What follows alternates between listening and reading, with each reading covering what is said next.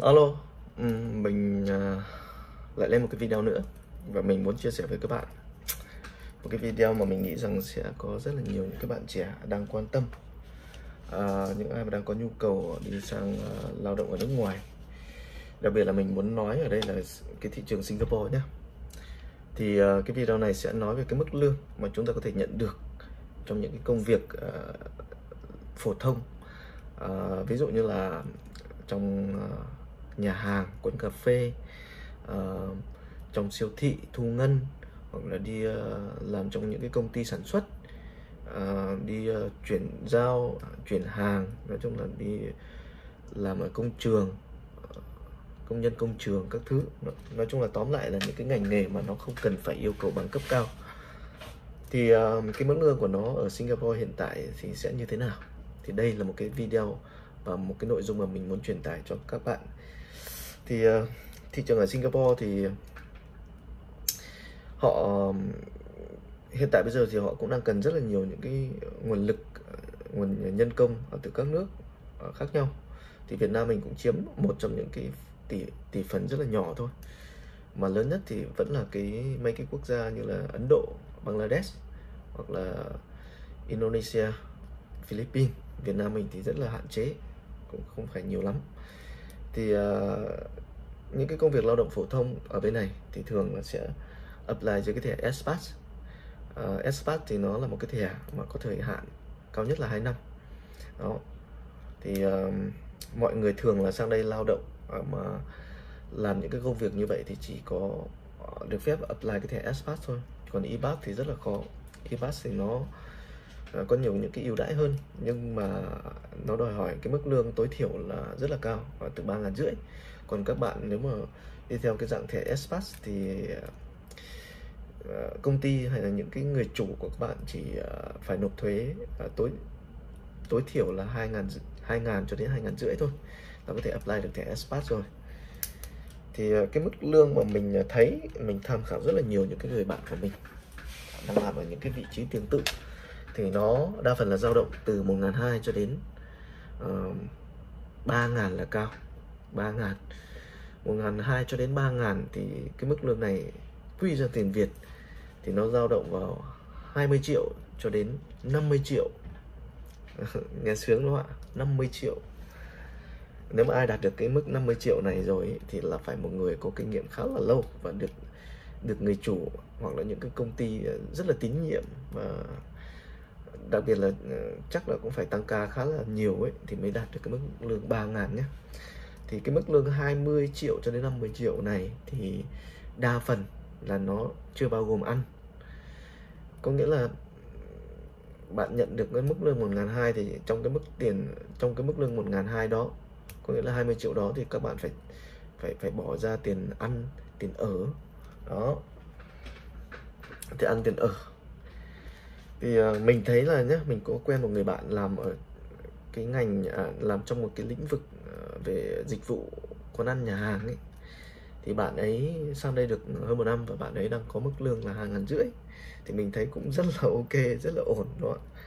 Mới sang được tầm gần 2 năm thôi mà đã có mức lương 2.500 rồi.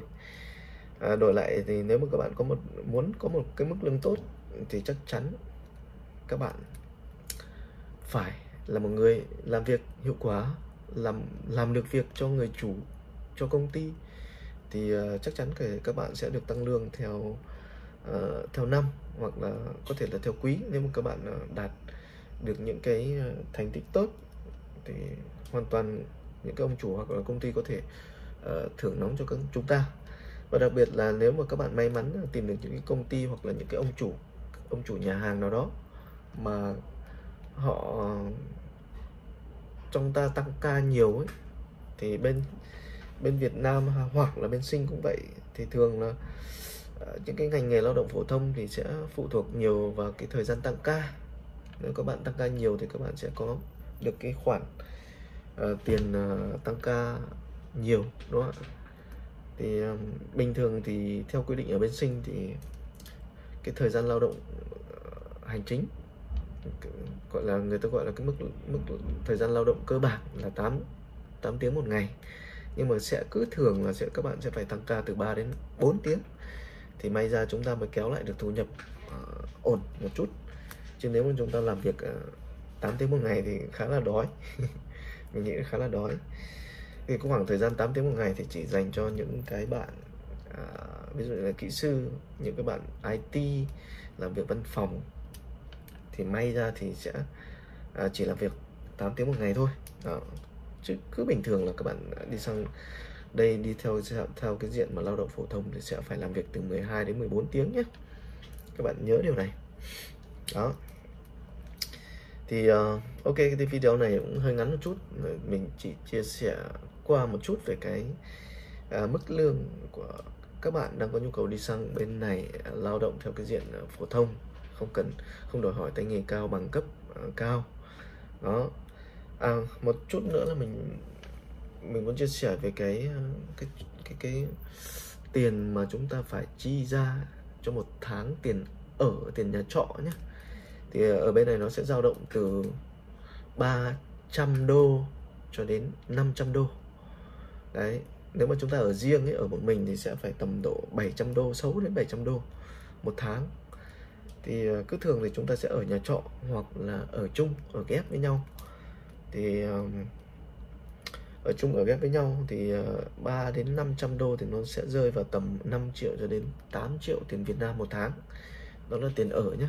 Còn tiền ăn thì sẽ dao động từ 300 cho đến 500 đô. Đó, tùy vào cái mức độ chi tiêu của chúng ta. Thì nó cũng dao động vào tầm 5 triệu cho đến 8 triệu tiền ăn. Thì cái này nó tùy thuộc vào từng cái việc mà chúng ta đảm nhiệm. Ví dụ nếu mà chúng ta làm việc ở quán ăn ấy, thì có thể chúng ta sẽ bớt đi cái tiền ăn, bởi vì ở quán họ sẽ cung cấp cho chúng ta một bữa hoặc 2 bữa ăn một ngày. Đó, nói chung là tùy thuộc vào cái từng đơn hàng mà chúng ta thỏa thuận với người chủ, thì họ hoặc là sẽ trả chúng ta tiền ăn, hoặc là sẽ cung cấp cho chúng ta chỗ ăn chỗ ở, hoặc là chúng ta phải lo hết tiền ăn tiền ở. Đó, thì mọi người nếu mà những ai mà đang nộp hồ sơ đi lao động nước ngoài thì chúng ta nên phải hỏi cho thật kỹ những cái thông tin này, bởi vì nó sẽ ảnh hưởng trực tiếp đến cái nguồn thu nhập của chúng ta nhé. Phút xa gà chết, ở Việt Nam hãy thỏa thuận, hãy hỏi thật là kỹ. Đấy, tiền ăn tiền ở, tiền đi lại, một năm được nghỉ bao nhiêu ngày, một tháng được nghỉ bao nhiêu ngày, và lương thưởng như thế nào, công việc ra sao. Đó. Thì mình thấy là các bạn một cái quan trọng nhất mà mình vẫn thường phải nhấn mạnh đó là chúng ta phải biết tiếng nhé.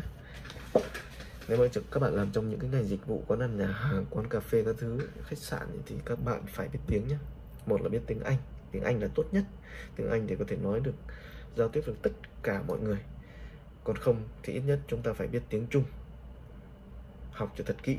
Đó, để không phải gặp những cái trở ngại sau này về cái ngôn ngữ. Bởi vì mình là người Việt Nam mà, sang bên này toàn là người nước ngoài. Nếu mà ngôn ngữ mà chúng ta không thạo, người ta yêu cầu cái này chúng ta làm cái kia, thì làm sao mà chúng ta có thể hợp tác làm việc được, đúng không ạ? Rất là khó. Những ai mà gặp trục trặc về ngôn ngữ thì chúng ta nên phải cải thiện ngay từ bây giờ, nếu mà chúng ta nghiêm túc muốn sang cái thị trường Singapore để làm việc.